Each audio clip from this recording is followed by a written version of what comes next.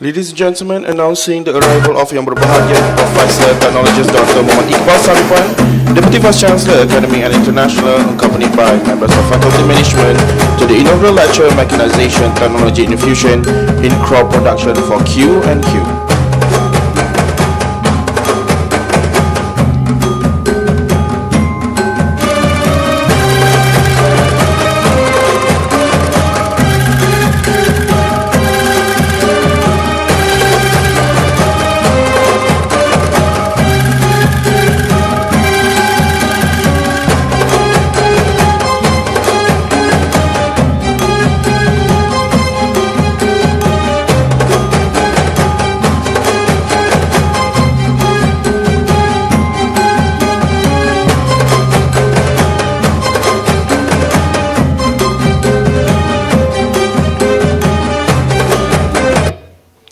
Ladies and gentlemen, our national anthem, Negaraku and Putra Gemilang.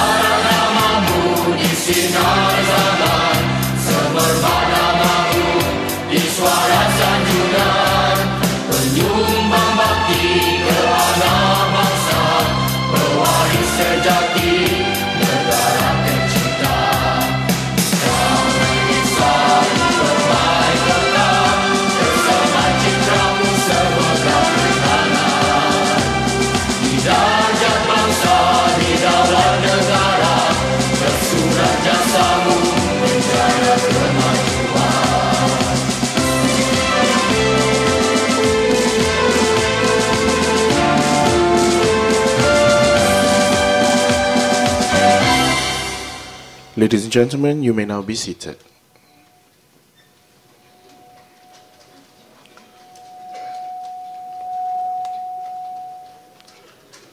Assalamualaikum warahmatullahi wabarakatuh and good morning.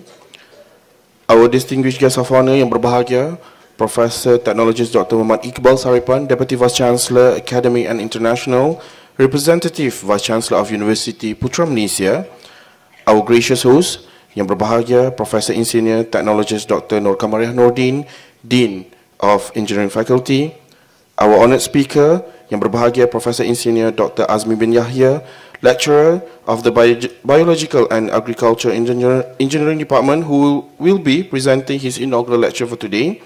Members of our University Management, Tan Sri, Puan Sri, Datuk, Datin, distinguished guests, family members of our speaker, ladies and gentlemen. To begin with, I would like to invite Ustaz Muhammad Hafiz Ghazali from Islamic Center UPM to recite the doa.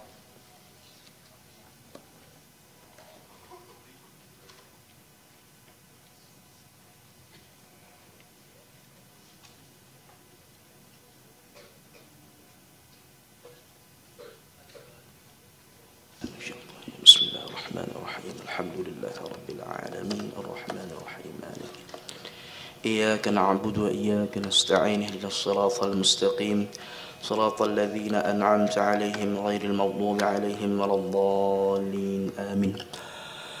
بسم الله الرحمن الرحيم الحمد لله رب العالمين حمدا يوافي نعمه ويكافئ مزيده يا ربنا لك الحمد كما ينبغي لجلال وجهك الكريم وعظيم سلطانك اللهم أحينا بالإيمان وأمسنا بالإيمان واحشرنا بالإيمان وأدخلنا الجنة مع الإيمان برحمتك يا أرحم الراحمين. اللهم يا رحمن رحيم ya Allah, Engkau diagungkan, disanjung, namamu penuh kerahmatan, kedaulatanmu dijunjung, di samping tiada yang berhak disembah kecuali Engkau ya Allah. Bahwasanya segala sanjungan dan pujian hanyalah untukmu. Kami menjunjung dan memujimu dan kami mohon kepadamu pertolongan dan keampunan. Hanya kepadamu kami mohon perlindungan daripada kejahatan dan kesilapan kami. Allahumma ya mujibud da'was, kami bersyukur kepadamu kerana sifat Rahman Rahimmu dapat kami berkumpul pada hari ini untuk majlis yang berkat ini, sempena Majlis Syarahan Inaugural Profesor Insinyur Dr. Azmi bin Yahya. Allahumma ya mujibud da'was wa ya qadhi al-hajat, bantulah kami dalam usaha kami semua untuk menjadi institusi peneraju dalam pendidikan dan pembelajaran serta sebagai sebuah universiti tersohor. Tolonglah kami meningkatkan usaha kami untuk mencari ilmu dan penemuan-penemuan baru sebagai suatu inisiatif yang akan membawa faedah kepada agama, negara dan juga rakyat. Allahumma ya Rahman ya Karim, kami akur bahawa ilmu pengetahuan adalah amanahmu yang mesti dijana selari dengan petunjukmu untuk manfaat manusia. Anggaplah pencarian ilmu dan usaha kami mengintegrasikan sumber-sumber ilmu wahyu dengan sains sosial, kemanusiaan, sains dan teknologi sebagai satu ibadah demi pembangunan dan pengayaan tradisi intelektual kami dan kemajuan Islam dan juga negara. Allahumma ya Qahhar, anugerahkanlah bantuanmu agar kami dapat memperoleh semula keagungan dan kegemilangan intelektual, kecendekiawanan serta ketamadunan Islam. Allahumma Rabbana zalamna anfusana wa illam taghfir lana wa tarhamna lanakunanna minal khasirin. Allahumma Rabbana taqabbal minna du'aana innaka antas sami'ul alim wa tub alaina ya maulana innaka antat tawwabur rahim. دعواهم فيها سبحانك اللهم وتحياتهم فيها سلام وآخر دعواهم أن الحمد لله رب العالمين. Amin, amin, ya Rabbal Alamin. Thank you for the recitation.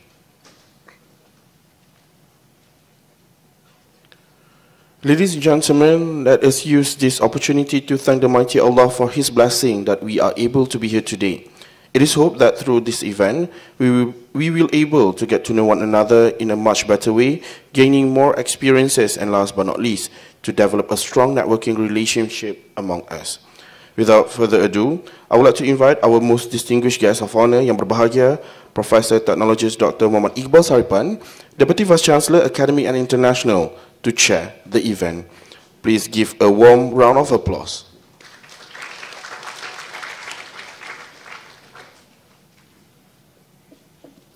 Bismillahirrahmanirrahim. Assalamualaikum warahmatullahi ta'ala wabarakatuh. And very good morning to all of you. Yang bahagia Profesor Dr. Radin, Dean Fakulti of Engineering, Universiti Putra Malaysia. Yang bahagia Profesor Engineer Dr. Azmi Yahya, our VIP today, who's going to present his inaugural lecture. Senior officers of Universiti Putra Malaysia, management members of Faculty of Engineering, invited guests from the industries, agencies, and good to see some of our former lecturers as well, professors as well at engineering. Thanks for coming. Family members of our inaugural speaker, UPM staff and students, ladies and gentlemen. First of all, I would like to convey regards from Yang Bahagia Datin Paduka Vice Chancellor. She's now in overseas. But I'm very honored to chair this inaugural lecture, and I've got my personal reasons as well. Number one, the last time I was standing here was for my inaugural lecture. So this is right after my inaugural lecture. But what's more important is that I got my professorship when Prof. Azmi was the dean.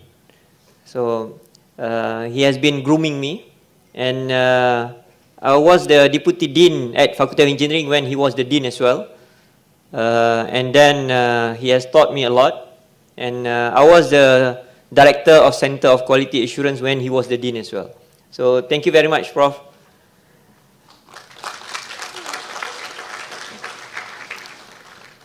Professor Engineer Dr. Azmi Yahya was born in Kuala Terengganu into a family of 7 members.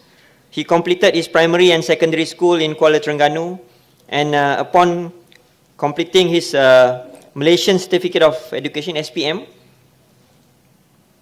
or supposed to be MCE, I think, yeah? Malaysian Certificate of Education, he enrolled in a Diploma of Science, and after that he obtained his Bachelor of Engineering Agriculture at Universiti Pertanian Malaysia, that time, and currently known as UPM, Universiti Putra Malaysia. He started his career as a tutor at the Faculty of Agriculture Engineering, which is now currently known as our Faculty of Engineering, before pursuing his graduate studies at Iowa State University, USA. He received his Masters of Science in Agriculture Engineering in 1985, and a PhD in Agriculture Engineering with minor in Engineering Science and Mechanics 3 years later at the age of 28. Upon returning to UPM, he was appointed as a lecturer at the Department of Power and Machinery Engineering in the Faculty of Agriculture Engineering. He was the first engineering graduate of UPM to acquire a PhD degree in engineering, and among few local lecturers in the faculty during that time with a PhD degree. His first responsibility in the department was to lead the research area in agriculture machinery engineering and to establish the new agriculture machine design laboratory in the department.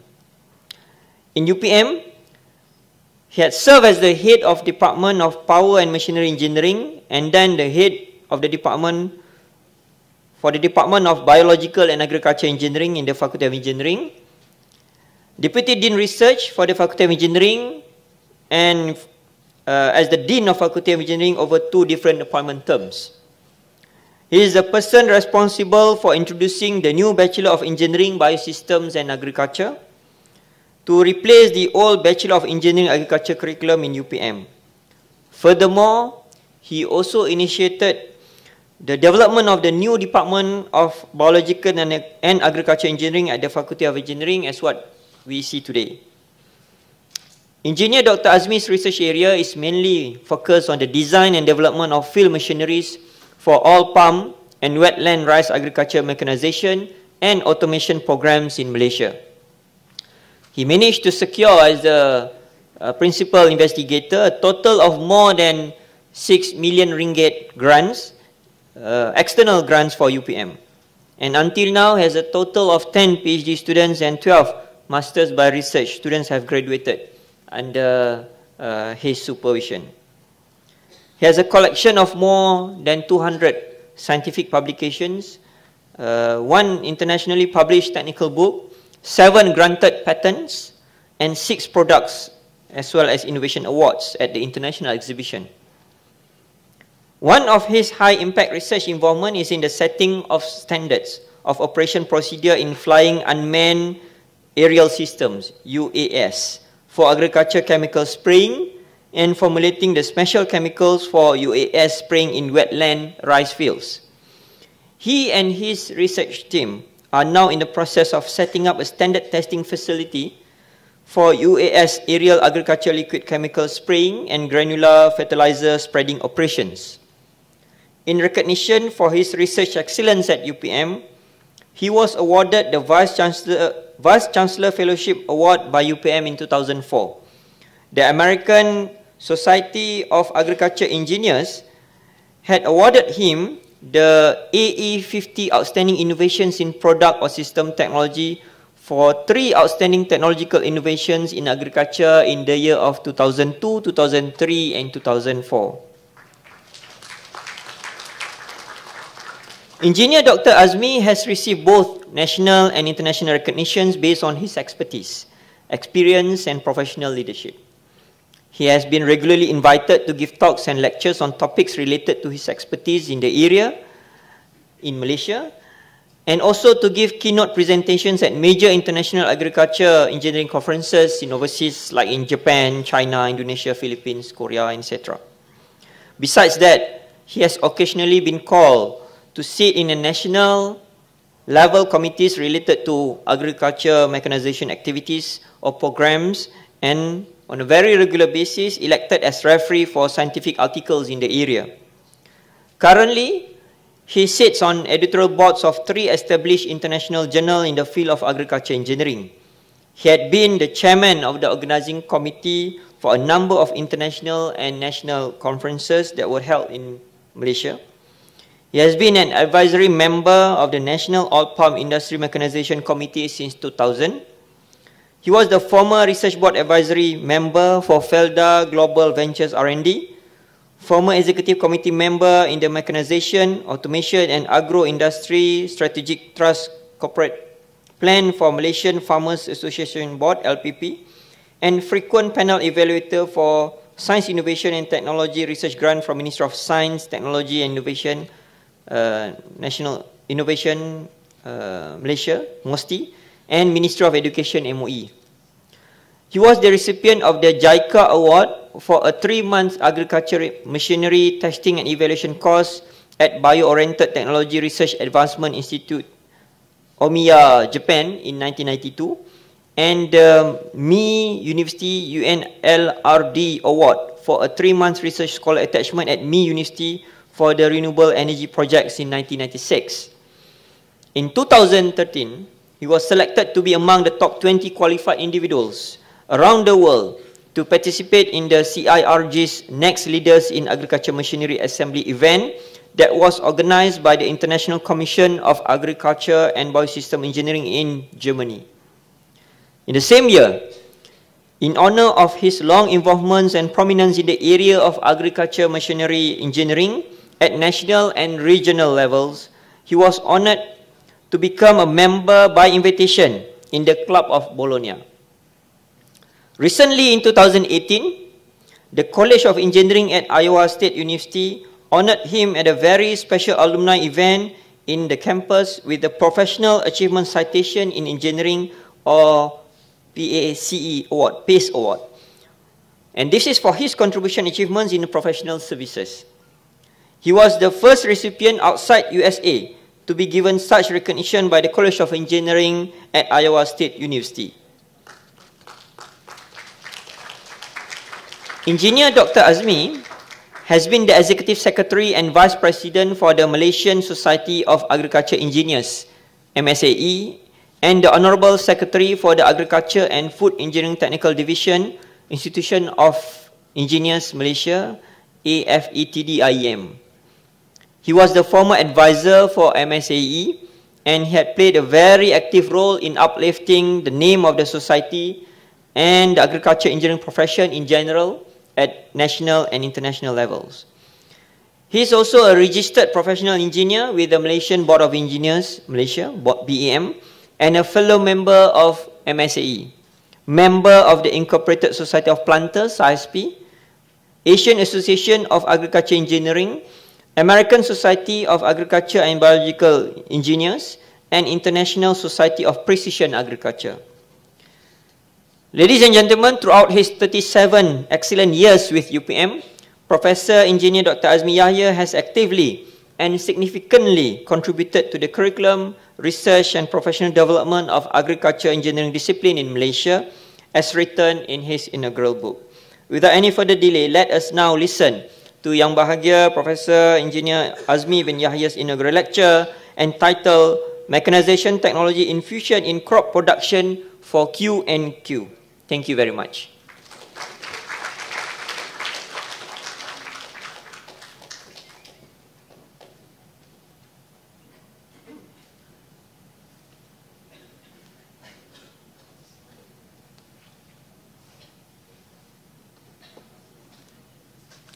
Assalamualaikum. Very good morning to everybody. Well, before I start my lecture, let me give a short speech. Okay. Bismillahirrahmanirrahim. Assalamualaikum warahmatullahi wabarakatuh. A very pleasant Friday morning. I bid to all UPM top management officer, learned professors, industrial players, and my fellow colleagues. Before I start my 60-minute presentation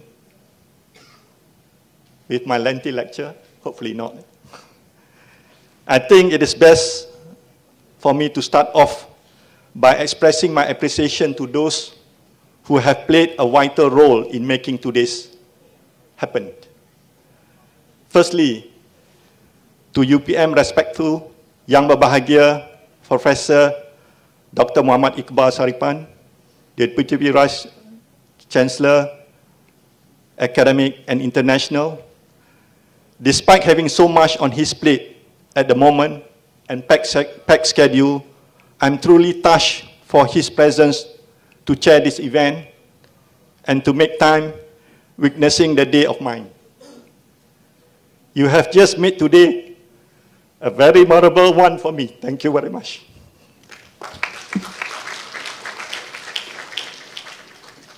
I'm beyond thankful to the Faculty of Engineering Dean, my head department, and the rest of management team for making this event possible and for providing all the support needed. Not to forget to the staff of Vice Chancellor Office, the Faculty of Engineering, and the Biological and Agriculture Department for their earnest hard work for the past few months for planning and preparing of this whole special inaugural lecture event.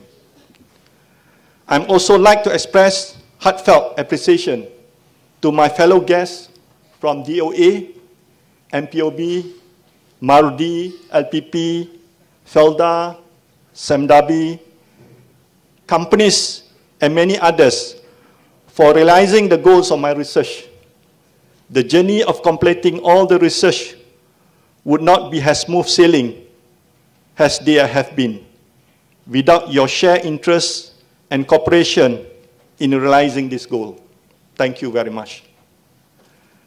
To my dearest friend, whom friendship has been established for more than 35 years, and also to those whom I just recently made friends with, thank you for all the moments we have cherished all these years through casual jokes shared over meal, knowledge shared between intellectual discourses, and for backing me up for all these years, offering hand to get me back on the feet when unforeseen event hit me.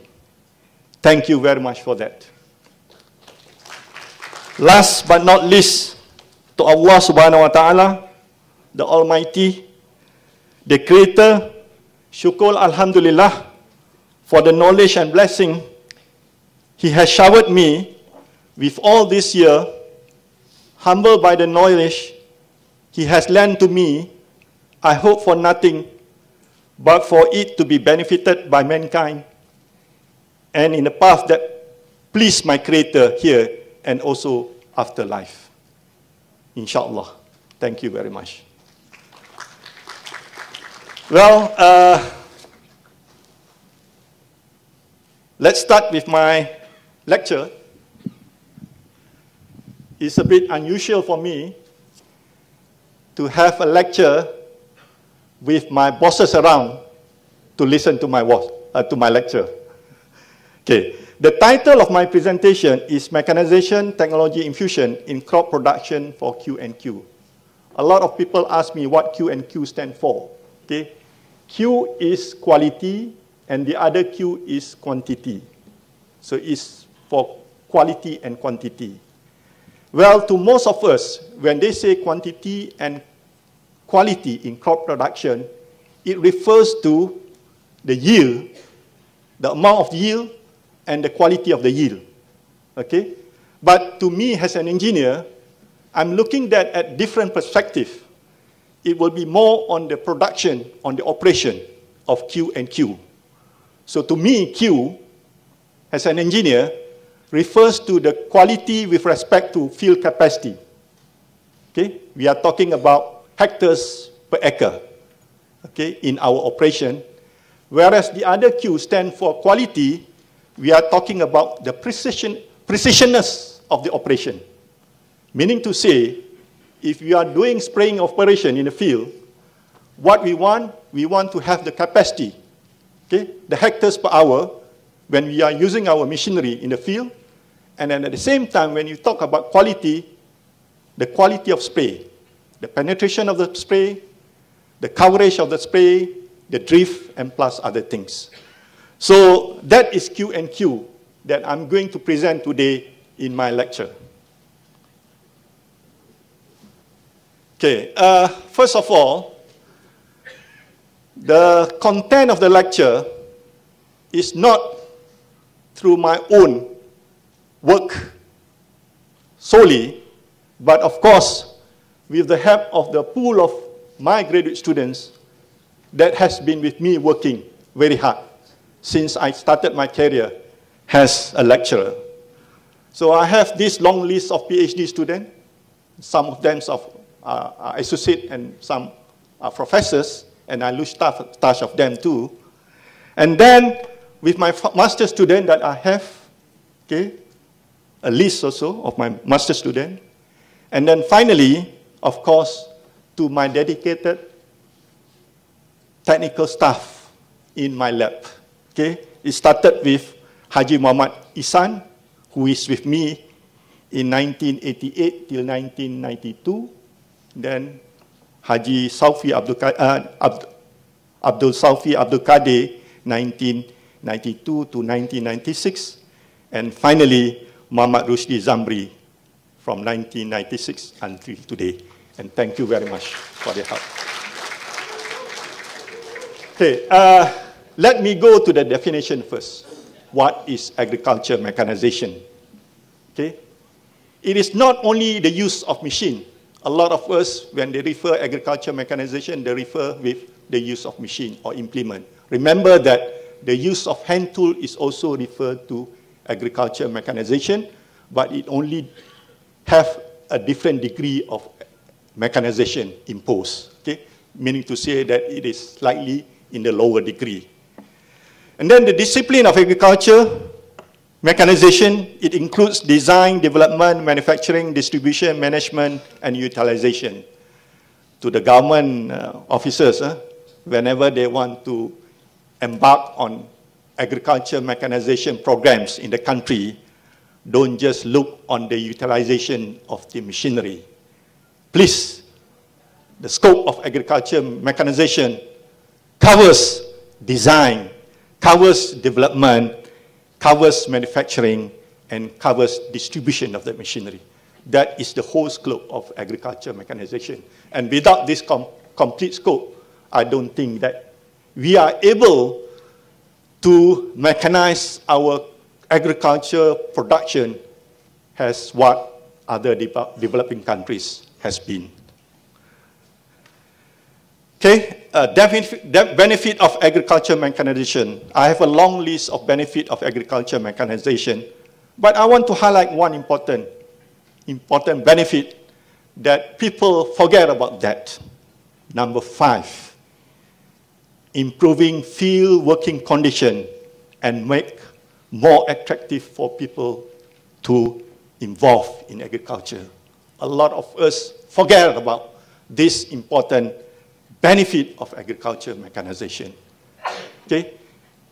We have comment from the government saying that our people are lazy in working in agriculture. Okay? I think that is not a good comment. Well, to me, I say personally, because first of all, let us look at the condition of our agriculture. Okay? It is not attractive enough for people to work.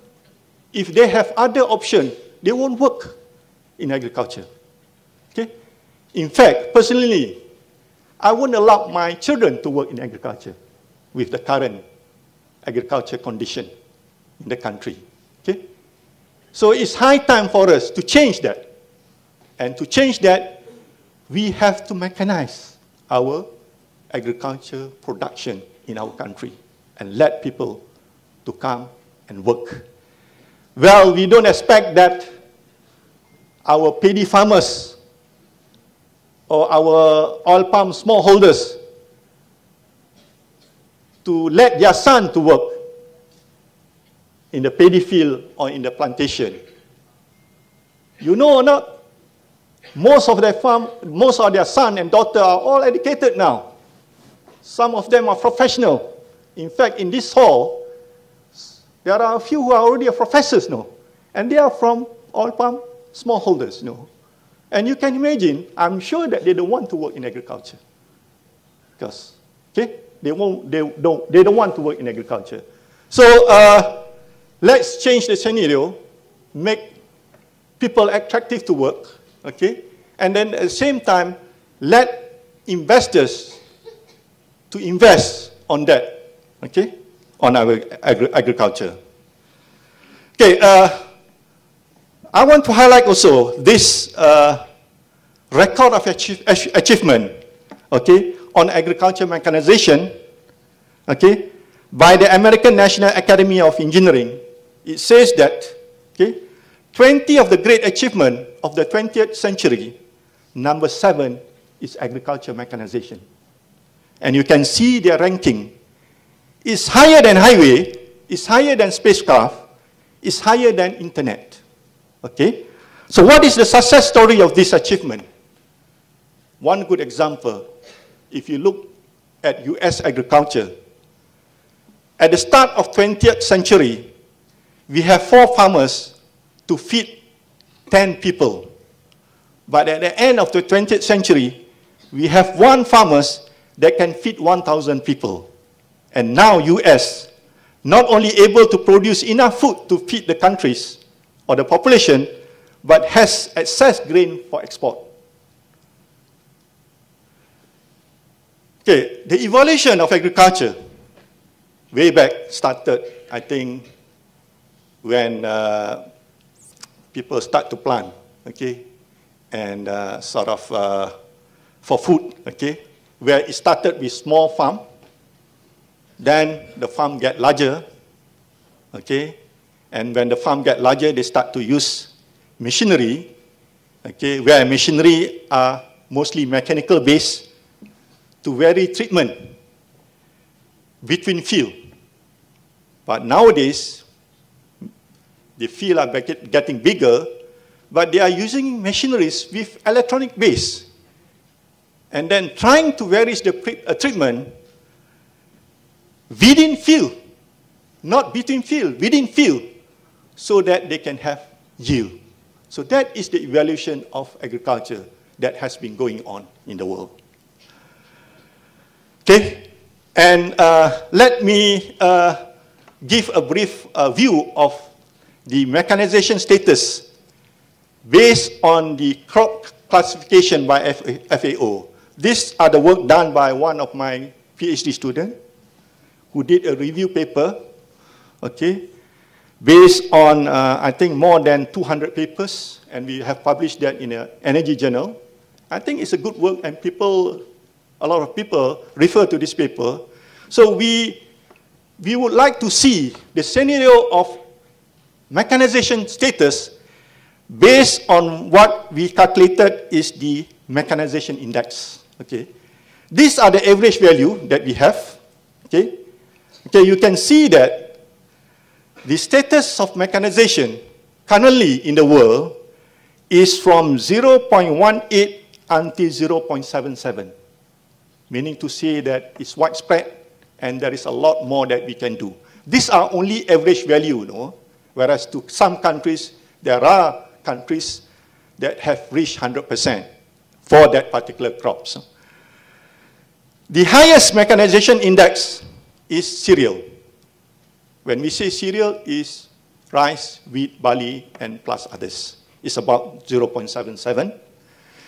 And then the lowest is beverages and spice. Okay? And of course, you can see the distribution that we have. Okay? This is just a comparison that we want to make to what we have achieved in Malaysia. So we also make a study on the status of mechanization in Malaysia. Okay? We have about, I think, 200 plots that we check on the energy use and calculate the mechanization status. Okay? And you can see that for rice, it's only 0.59. Very low in Malaysia. Okay? Very low. Rice is under cereal. The average is 0.77, but in Malaysia it's only 0.59. But in some countries like Japan, Korea, they are almost reached to 1 or 100% mechanized. And we are a bit ashamed to our neighbor, Thailand, who has achieved to 90%. Okay. So we check on the mechanization status for various field operations, and we are trying to see what are the critical operations that. And the 3 critical operations is spraying, fertilizing, seed broadcasting. So they are about 0.19 to 0.24. And this is where focus should be paid in trying to mechanize our rice production. Okay? Harvesting is very high, but again, doesn't mean that harvesting is fully mechanized. We have to start from there. Okay, we have to sort of further improve, check whether do we have the quality that we want in using the current combined harvester, and that is why now DOA is trying to introduce a new mid-size combine, and we were involved with trying to check on the quality of using mid-size combine. I think I have that data in my book, and you can refer that in the paper that we published. Okay? Okay, going to rice. Why are we 0.59? If you talk about machinery packages for rice, you can easily get that from Japan, Korea, Taiwan, and in fact from Thailand. And if you look at the field operation, fertilizer, spraying, these are all standard, simple operation. Why are we very low in terms of our mechanization status? So that is a question that we have to ask. And then that is the question that the department has to look upon. Mechanization for rice is straightforward. We have all those shaft machinery and use it for our field. And we are very happy that the infrastructure is there, and then it's easy for us to mechanize that. Oil palm, okay, our golden fruits. Mechanization index is only 0.43. Okay? And what are the critical operations in oil palm? The 3 critical operations in oil palm is in-field loose collection. It's almost 0. We are totally dependent on human labor to mechanize that. That's why I told you, my son and my daughter won't work in an oil palm if you call them to work. Okay? FFB harvesting is about 0.09, and then pest control is 0.08. And these are the three serious operations that we have to mechanize. Well, compared to rice and oil palm, I think it's okay a bit, simply because we don't have off-shaft machinery that we can use in oil palm, because it deals with different set of machinery. Rice is okay, a lot of people plant rice, and then we can easily buy that. But in oil palm, we have to develop our own machinery. Okay? So 0.43 is very low. Then sweet corn. I was involved with this sweet corn simply because I was shocked to see that some of our rice plot in Malaysia has been converted into sweet corn plot. Okay? So knowing that, I have one of my students, okay, check on the energy use and trying to know why these farmers are planting sweet corn in the land that is supposedly gazetted for rice. Okay? Well, sweet corn is 0.34 less, very low. Again, shouldn't be that low because of we can easily import those machinery. Sweet corn is a standard crops. So we have these machinery packages for sweet corn. So we were surprised why the farmers don't mechanize that. But could be it's just a small farmers. And then from the studies that we have done, we came to know that the cost-benefit ratio of planting sweet corn in a rice plot is very much more than planting rice. I think this farmer is a very clever farmer. And then after the research work, I talked to him and then they just smiled to me. Okay? So if the rice farmer are planting sweet corn, they are better, well off than planting rice. Well, we'll forget about that then. Okay, and then we do a thorough energy study, okay, on these three crops. This is what I would like to summarize and highlight, okay. With respect to energy sources, you compare in terms of total energy. For sweet corn, it's very high. We use a lot of energy, okay, compared to wetland rice, okay. And then with the component of energy, we use a lot of fertilizer energy in sweet corn and rice, okay. So again, it's high time for us to check whether are we optimizing the use of fertilizer in sweet corn or rice production.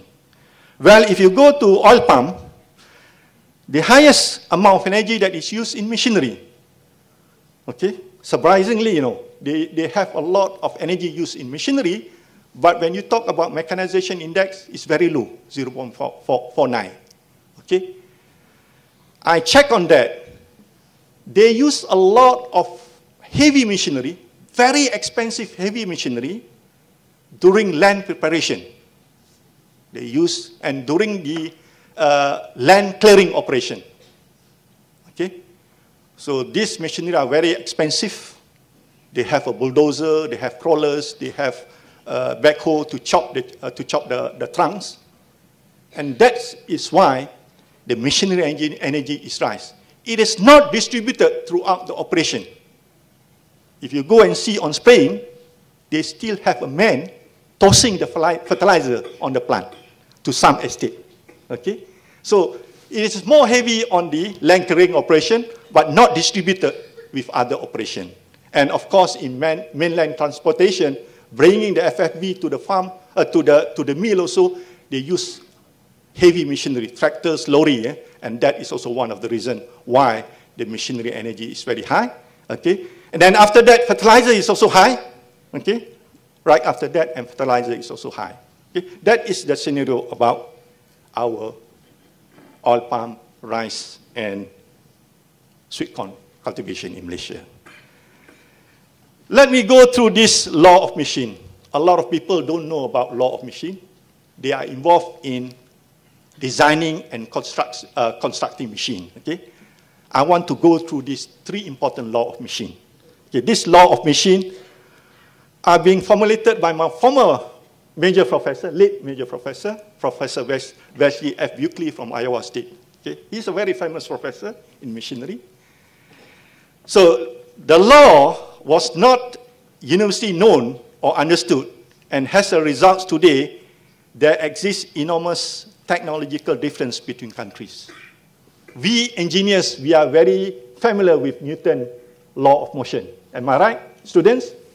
We use that in our designing work, trying to draw the free body diagram, and we use that 3 Newton law, okay, of motion. But we are not very familiar with this law of machine. Let me go through this law of machine. The first law says that any operation performed by hand, human hand, can be performed by a machine or a series of machines. So meaning to say that we can do machine easily. But, says that, machine can develop to replace human hand in any agriculture operation. However, the machine is of little use in operation should not be developed. Okay? Because the profit from the sales would not support the cost of the design, development, and manufacturing. Meaning to say that it's good enough to use hand. Okay? And in fact, in some machine you can see, some planters, you can see a tractor and implement, and then we have people at the back to do the planting operation. Why don't we have a mechanism to do that? Simply because it's not necessary. It's fast enough for a human to do that. Rather to have a mechanism that do the planting operation. Okay? And it might add to the cost of the machine. Second law of machine says that any operation performed by a machine or a series of machines can be done faster or cheaper with the improvement in the quality of the product by another machine or a series of machines. So there is an evolution involved that we have to understand. So bear in mind that during the initial introduction of the machine, we don't expect that machine to be 100% perfect. I want to remind to most of the plantation managers. Whenever we show the products of our machine, they want wonders. They want an ideal machine. I think that is not a good sort of strategy for us in Malaysia. Let's start with that first and use that, and then from there we improve on the design. Okay?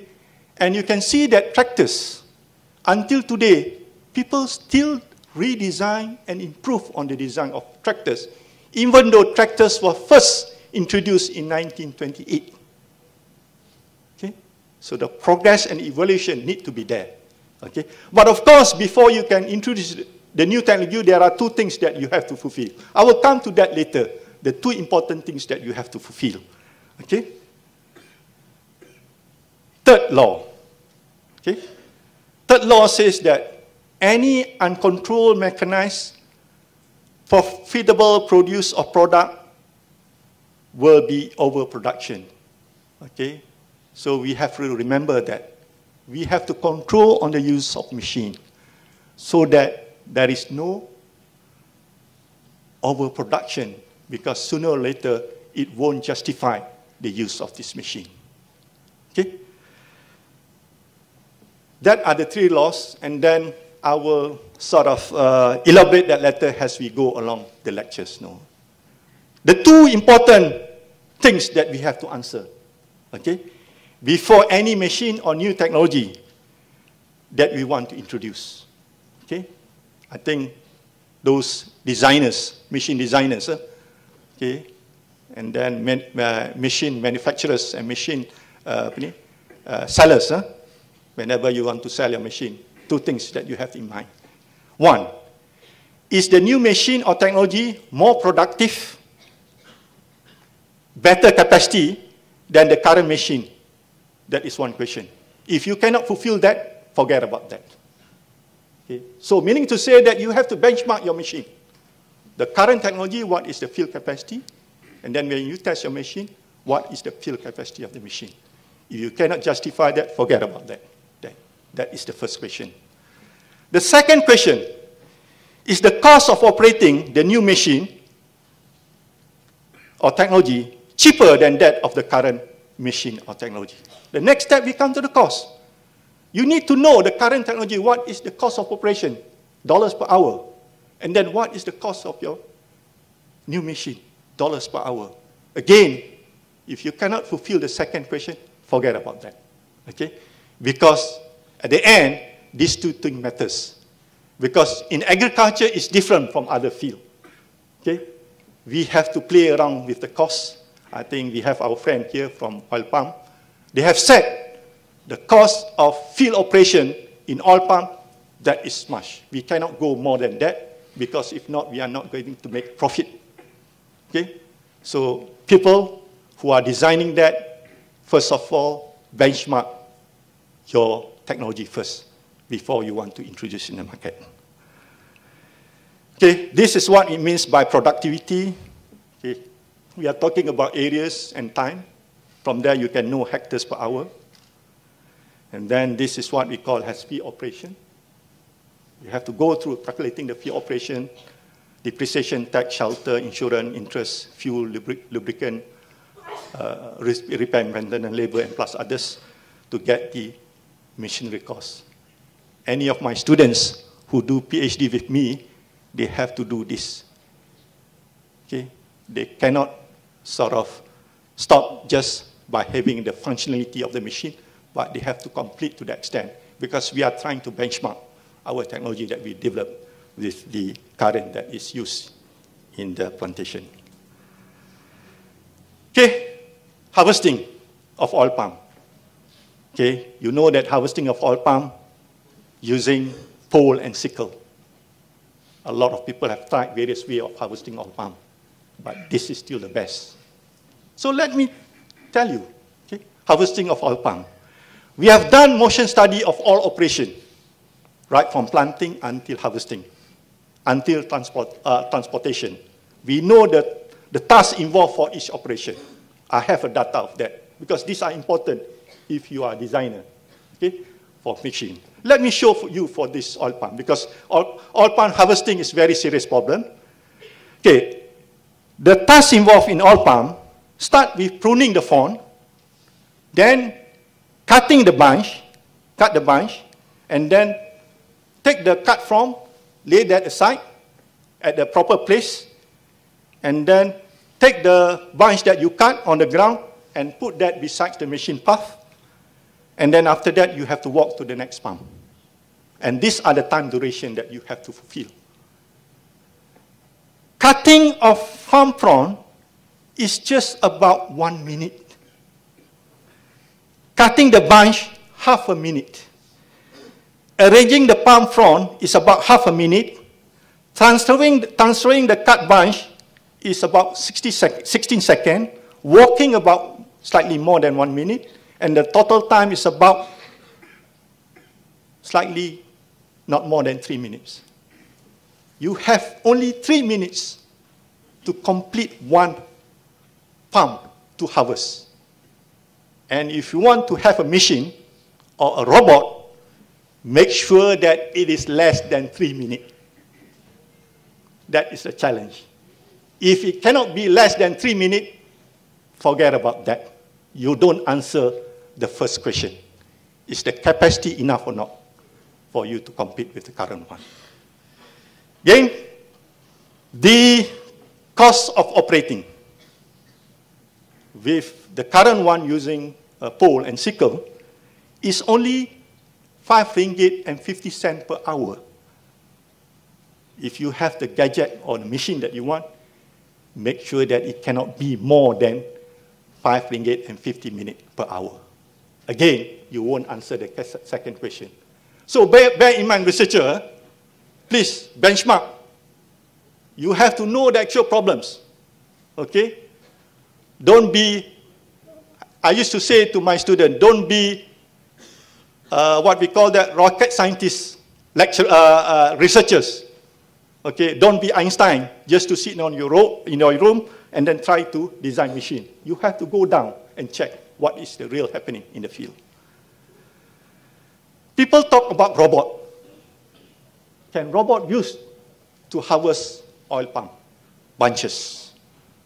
Okay, I was there in 1993 to attend this symposium on fruit, nuts, and vegetable. I think Dr. No is with me.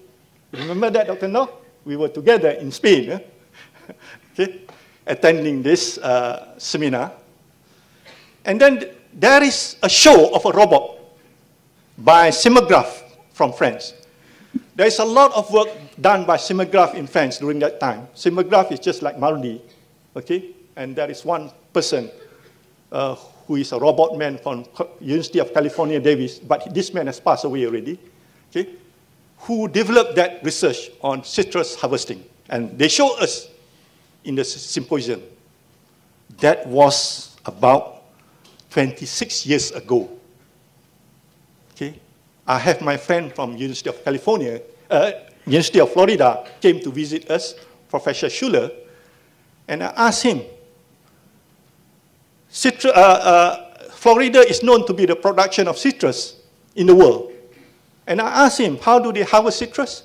They say it's still by manually, by men. Okay? And then I told him, what happened to robots? People are talking about robots. No, it's just research and research. Okay? So again, I think we have to adjust ourselves whenever we want to do research, okay? Because research in agriculture is solving real problems in the field, okay? So we have to make sure the money that we spend is justifiable for the farmers and then for the plantation. So you can answer now, can we beat that if we want to use robot to harvest? Okay. Let me go through on the proper lecture now. What is important when you talk about quality and quantity in operation of your machine? The first thing that you have to justify is the power of your prime mover. Your prime mover has to have enough power so that you can have the capacity that you want to have in your operation and to have the quality of operation. Okay? They have these two extremes, oversized and undersized prime mover. If your prime mover is oversized, you are spending a lot of your power and trying to maneuver your small equipment at the back. It might cost you, and then at the same time, it's difficult to maneuver the implement at the back because the tractor is too big at the front. And then again, you won't get the quality of operation. If you're talking about undersized prime mover, the tractor is too small, but the machine is too big. It won't be a smooth operation of your tractor and your implements in the field because it might be breakdown, your machine cannot operate properly, and again, you don't have the capacity, and then furthermore, you won't have the quality of operation. So the most important thing whenever you want to mechanize is the power of your prime mover. Okay? And I've done a lot of work on the power of the prime mover. A lot of us here, I noticed that in the plantation, they know that track machine is very good, especially on soft ground. They just simply import any track vehicle and then run that in the soft ground, and they realize that the machine doesn't last that long, simply because they don't have enough power to run. They never check on what is the capacity of the power for that track vehicle to move on the ground. Okay, they just simply use that. So we have done a lot of work, of course, through my effort of my graduate students. So when you talk about power, there are two types of tractor or prime mover. One is a tractor, say for example, with a plow, and then the other one, a tractor with the implement and with all those functional equipment that they have. Okay? So when you want to know the engine power, okay, for a tractor, say for example, a tractor with a grabber arm, with a trailer, you need to know the power, first of all, for the grabber to operate, and this is quite easy. Okay? You know what is the weight to lift, what is the speed like, you can roughly know what is the pump capacity that you need. Okay?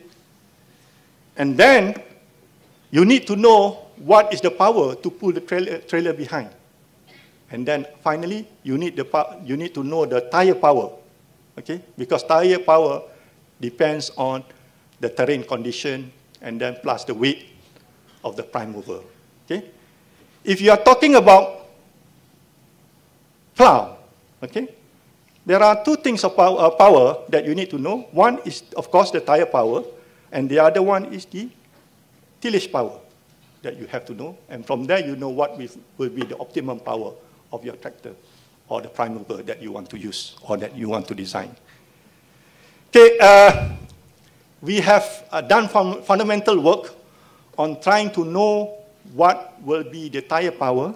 Okay, of course, these are the basic tire, soil, forces diagram. So what we are interested is on the top, on the motion on the motion resistance, on the slippage, on the speed.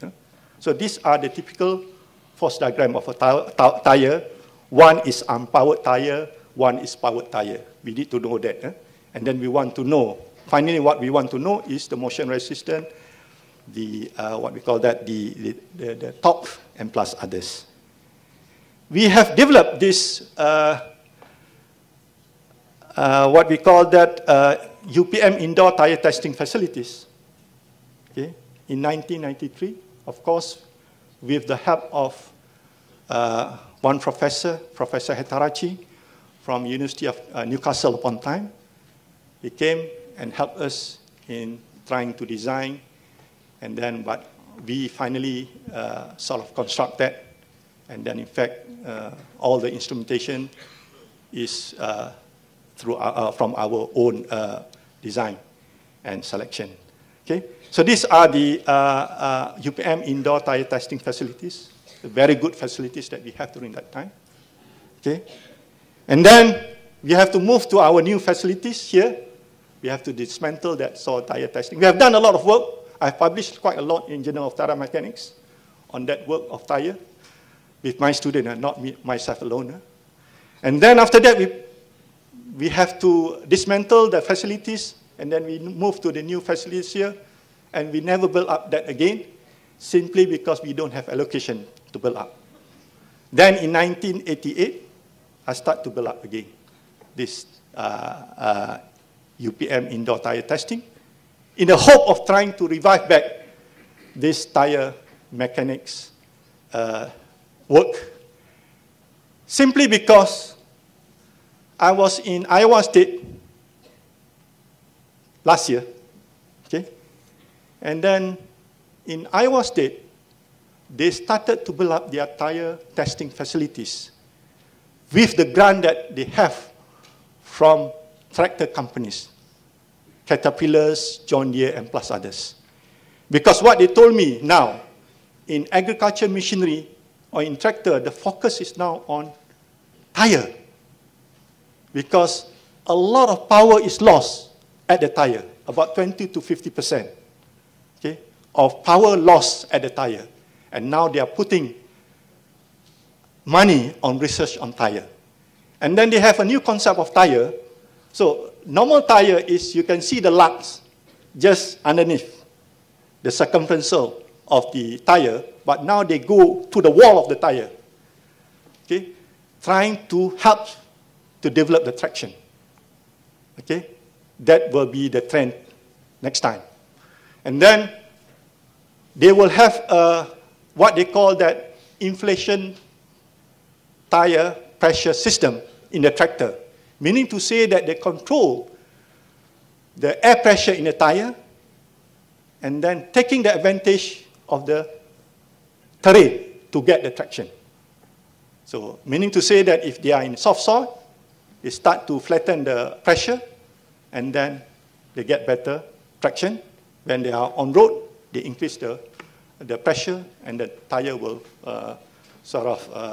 increase the diameter, and then they get better traction on concrete and on road.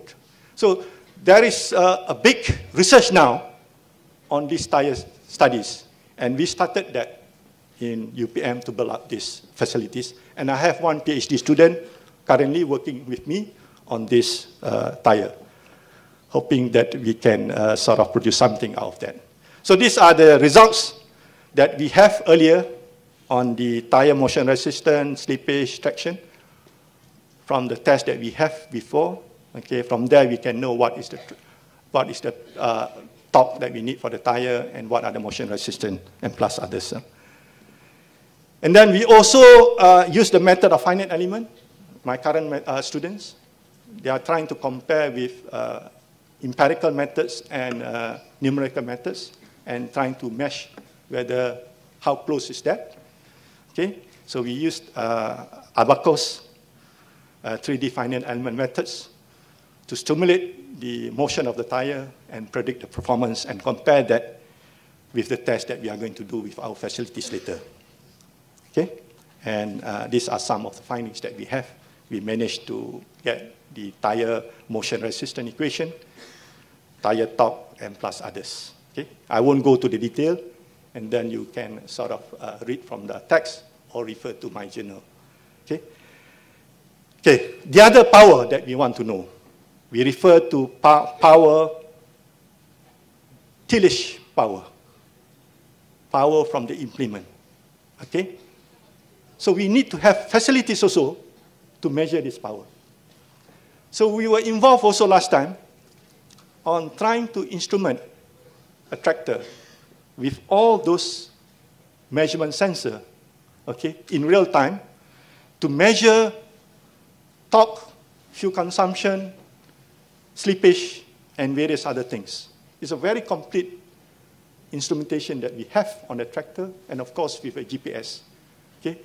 And then we use this instrumentation to develop what we call that the draft power of the common implement that we have in Malaysia. I think that can be a standard to everybody. So far we don't have that draft equation yet, okay? And we have developed that, okay? And then these are the draft equation, because we need to know what are the draft equation if you want to know what will be the power for the tractor to run with that implement, okay? And again, it's already published also in a journal, and people can refer that. In fact, in Asabe, they have this standard on the draft equation for their soil, okay? But in Malaysia, we don't have that standard. It's just you can refer to the journal, okay, that we have published. So from there, with the tractor power and then with the draft power, we determine the engine capacity.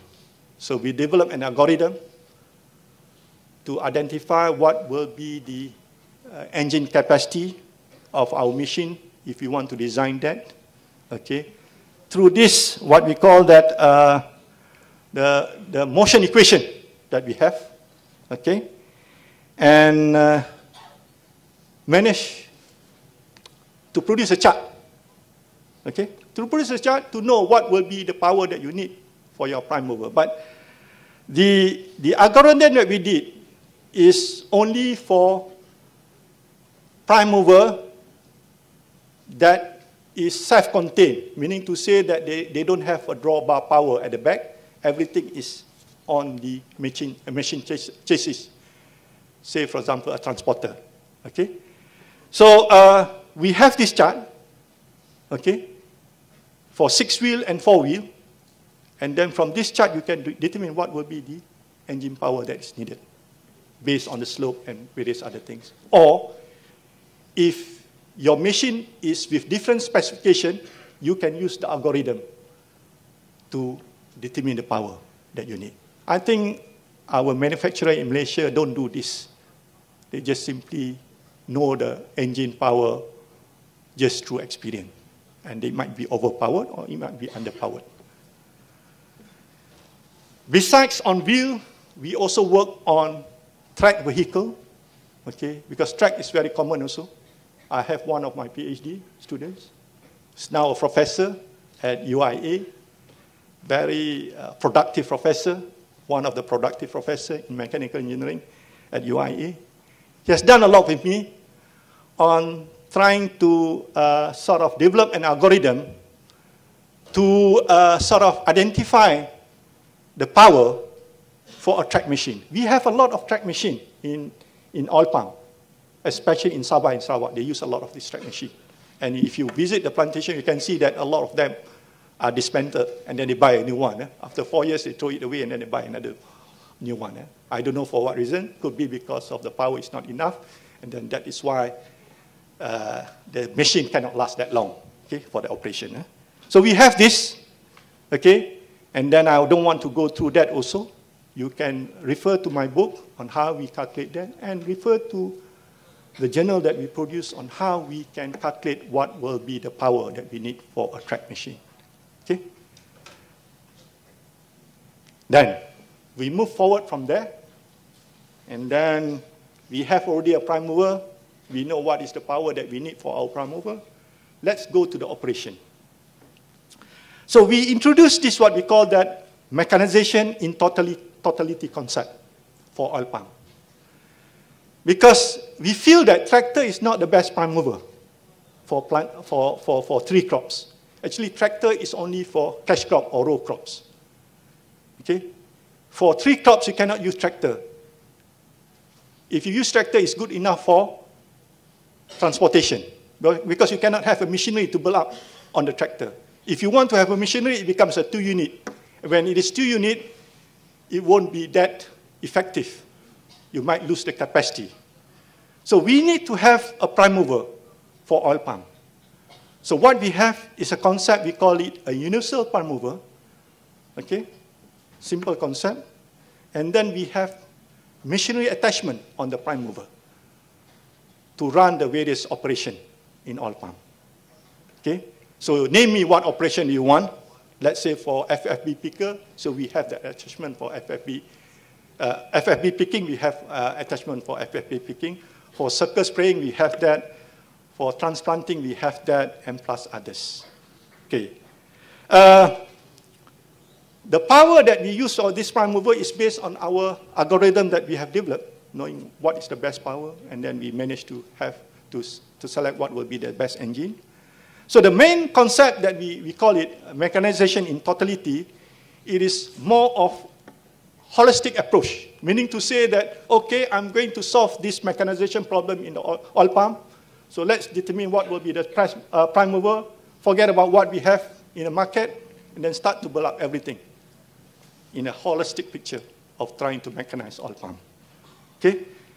And then, of course, it has to economical, justify, simple, practical, flexible, reliable, and then maneuverability should be very good. Okay? We all consider that. Self-contained, everything is in the very self-contained, not 2 units, self-contained, completely integrated, one-man operation if possible, and then is continuous over operation, meaning to say that it keep on continuous without any stopping. So this is the concept that we want, okay, in our idea of introducing mechanization in totality. And then, well, we have produced the prototype, and then we have do the sort of testing, okay, and get the field capacity, and then compare that with the current system, and it looks very good. Of course, these are prototype. There's a lot more that you have to improve, okay? And say, for example, for soil filling operation in polybags, our new system can produce about 198 polybags per hour. The current common system is only 155, so an increase of about 31%. Seedling transplanting, planting of seedling in the plantation, if you see currently, they are staggered. They start drilling a hole, drill first, and then after that, another day they come with the seedling, start to allocate the seedling, put that, everything, and then again, 1 week after that, come another gang of people, start to plant that. But what we have in mind is a continuous operation. Drill that, and then put the seedling and cover that in one continuous operation. Okay? And we compare that, okay? Ours is about 0.75 hectare per man day, but the current method is 0.65, but it's staggered. Remember, it's staggered. And then we have blanket spraying, we have circle spraying, we have fertilizing, we have infill collection and transportation. That is so far that we have gone. I don't do any harvesting work throughout my life because to me, pole and sickle is still the fastest. I don't want to spend my time, okay, trying to waste my effort of trying to beat that capacity. It's difficult for me. So I leave that aside. To me, I think using pole and sickle is still the best. Okay? I don't know. Could be now there are people who have new ideas on trying to mechanize that. Okay. Next, another project that we have is on variable rate granular fertilizer application. Okay? I think this is where we want to apply fertilizer at the right amount, at the right place in the field. Okay? So we come to a concept of having this, we call it a variable rate fertilizer applicator that uses RFID technology. We are not using GPS because you know if you are in a plantation, because of the coverage, you cannot get GPS signal. Because of the coverage of the front, you cannot get easy access of the GPS signals. So if we can get access, it's easy for us. So what we use is the RFID technology. So what we have is we have a reader, and then we have to put tag on the pump so that we can know the position, and then apply the fertilizer at the right amount. Okay? Again, the concept is these are the standard pump layout. We have this machine path in the middle, then we have rows of pump, left and right, and then after that we have the front laid in straight rows at the side. The standard operating procedure is whenever you want to apply fertilizer along the row of the front. So the standard practice is we have a man carrying a bag of fertilizer and start to toss the fertilizer. Not at the circumference of the trunk, but at the row of the front. Why is that like that? Simply because of the fertilizer will stay there. It won't be washed out by the water during rainy seasons. It will be there, retained. And then the pump itself, they have fibrous root. The fibrous root can go to the fertilizer. Okay? So the standard is to put the fertilizer on the row. Okay? So we have to apply fertilizer on the row. We cannot dig the ground and lay the fertilizer and then close that. You know why? Because according to the plantation manager, if you start to touch the soil, dig the soil, it will affect the growth of the pump, and then it might sort of effect on the production of bunches. You cannot touch the ground. So that's why they have to still apply the fertilizer on the surface, and you have to make sure that it won't be washed out. So this is what we have. We have, okay, we use our prime mover that we have, and then we have this fertilizer attachment on the prime mover, and we shoot the fertilizer so that it falls on the row of pond that we laid at both sides. Okay? And we have a control system that adjusts how much that we have to apply, real time, okay? And then according to the amount that we want to apply, and then there is a feedback system to measure the speed of our prime mover and check whether we are applying at the right amount, okay? So I don't want to go to that detail also. Okay? So this is where we check on the output of the fertilizer to see whether our metering system accurately sort of deliver the amount of fertilizer that we want, and it's very good in a sense, left and right. We check on the distribution so that it will fall on the front area and to see how is the coverage like. So we run that in the field, stimulate that, and you can see that it's just, that is the front on the sides, it's just covered along the front area. Okay, it's good enough to cover that. And then we check on how it responds, how fast it responds with the cut. Okay, once the reader detects the cut, you want to see how it detects, how fast it detects. Okay, and then we check when we have different orientation of application rate, and then the lag time is not that big, it's about 2 to 3 seconds, which is good enough. Okay, so meaning to say that system, they can apply fertilizer according to the pump that, that we want to apply. For that pump, how much you apply? When we move our machine, it detects that and start to apply the amount that we want for the pump. Okay? So before that, we have to know how much we have to apply. That is routine work made by the plantation. Normally, they will determine what is the application rate in the field. Or at times, we might just apply that by having 2 tags, one in front and one at the back. So we are not varying the fertilizer application according to the pump, but we are varying the fertilizer application according to the row of pump. It's okay, that can be done. We can program that in our system. Okay, and that is our field capacity, and it's working properly. Then we are happy, and then I think there's a company who are interested on this system, and we are signing an MOA for that soon. Okay. Then, on top of that, we also do works on yield monitoring, okay, for paddy, trying to know the variability of the yield within a plot. This is also important. Okay. Yield monitoring is a standard in most combine harvesters in America. Okay. But in Malaysia, we don't have that. Okay. So what we have is we want to have a system while the combine is harvesting the plot, we are able to know what is the yield like within that area. And with that information, with the position that we know, we are able to plot the yield.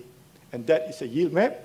With the yield map that we have, we know which place has the highest yield, which place in the plot that has lower yield, and then we can use this information later to plan our fertilizer application program in the next season. Okay? So having the yield map is very important. So we were involved earlier with a very complicated system. Okay? And then it's working, but very complicated because we have installed the system on the combine harvester. Very complicated. And then somebody approached to me that, why don't we have a portable system so we can just move the system to another combine whenever we want. So these are simple systems that we have. And in fact, other than that, we improve the sensor to measure the yield and moisture content.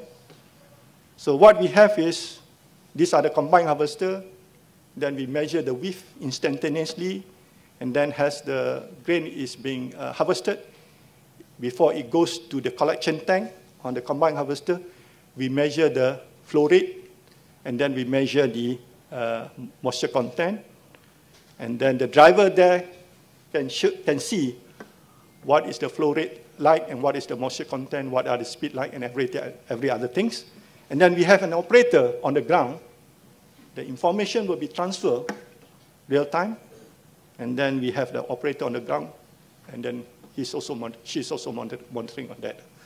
So I have 2 good students doing on this project. One is one Korean student, started with that, a lady. Then after that, we have one Indonesian student, okay, working with me for that. Huh? Okay, these are the sort of yield map that we have. Very informative information. okay, that we need. Okay? The one that I show you here on the screen is the process signal, is the process data. You know, because the signal I'm measuring at every second, so we have to take average and various other things. Then we process that and we draw the map. And then before when we run the test also, we do crop cut test. Before we run the machine, we go into the field and then take the yield at 1 meter square and then collect the yield and try to plot that. So that we want to compare the estimated yield with the yield that we use with our system. And this is what we have. It's almost same. Almost same. The pattern is there from the crop cut test and from our system that we measure the yield. Okay? And then, of course, I think I have to stop now. That is a part of the research that I want to share with you. Okay? Of course, putting things together is a challenge for me also. Okay? I have been involved in research in oil palm and then rice, and then to put that into a presentation, I think is a big challenge. Yeah? I have to skip some of them because I don't do only this research. There are other research that I did also. And I used to tell my friend, okay, to give a lecture like this is quite challenging if you are about to retire. In a matter that putting things in order, I think I used to talk to Prof. Rashid.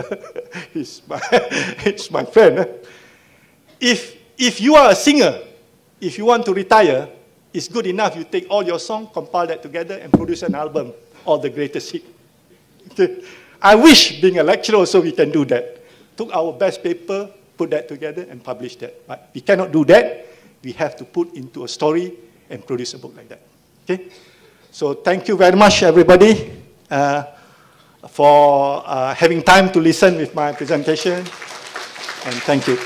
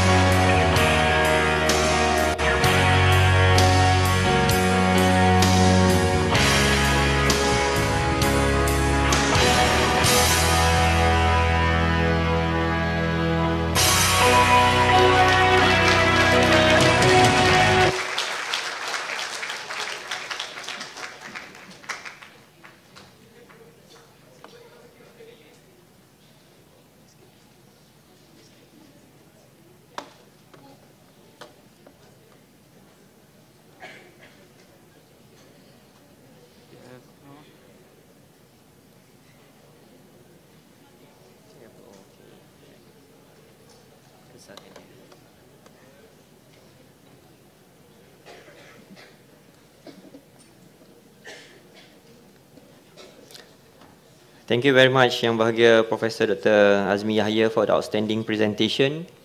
Isn't it inspiring? Yes? Let's give him a round of applause. I think from the presentation, it is clear that Prof. Azmi and the team has been working so hard, and there are lots of things that I myself have learned about it, and I can see the passion of Prof. Azmi in this particular area, is what you can see from all the presentations, all the work, systematic work that he has conducted. As somebody working in electronics engineering, to look from different angle of how we should be doing our machineries in the future, I think we should nurture more of multidisciplinary research so that researchers from different areas can understand the requirement from other researchers. And from that angle, I think we at Universiti Putra Malaysia, we have that advantage because we are working as one faculty. We have 8 departments of engineering working under one faculty, and more collaboration can be done much easier as compared of being in different faculties. On behalf of the university, I would like to take this opportunity to congratulate again Yang Bahagia Professor Dr. Azmi Yahya for all the significant achievements that he has made throughout his career, and all the contributions, especially in research, professional services, as well as his leadership in driving the management of the Faculty of Engineering previously when he was the Dean towards greater heights, as well as I think mentoring lots of young academics, Prof. Azmi, in the department as well as in the faculty. We wish you all the success in the future, and I hope to see all of you again in the next inaugural. With that, thank you very much. Assalamualaikum warahmatullahi ta'ala wabarakatuh.